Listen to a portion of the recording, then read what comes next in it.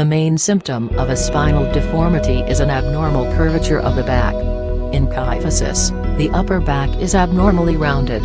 In scoliosis, the spine is curved to either side, and an exaggerated inward curve of the low back is known as lumbar lordosis.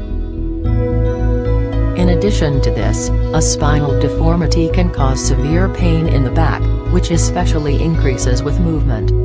The cause of this pain is compression of the spinal cord or its nerves. Sometimes spinal deformity can cause compression of inner organs and disorders of their functions. In severe cases, it can affect your lungs, heart, nerves, and other tissues. Some symptoms occur only with certain types of spinal deformities. For example, in scoliosis, the ribs may be more prominent on one side due to the rotation of the spine from its usual position.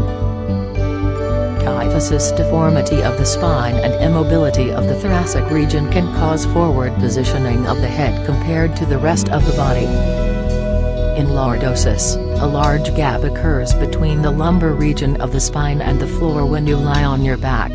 It results in chronic pain and tightness in the back.